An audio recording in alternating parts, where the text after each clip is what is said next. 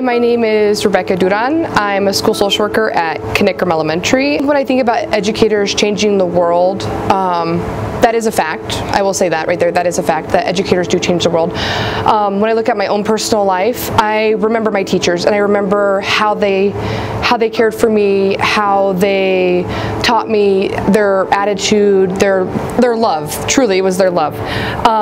And I think with educators, one of the biggest things it just takes one educator to believe in a student. It just takes one educator to say, I believe you can do this, you got this, I'm here for you, for that child, then to believe in themselves. Having a job where you get to inspire greatness in kids is really amazing and a really amazing calling. They work hard, they're learning, and they're not learning just academically, they're learning how to be good people. They want to continue to grow, they want to get better, and they're also proud of themselves. I think it's really cool to see when something clicks and just that pride that they have. So I think they inspire me with just the way that they learn.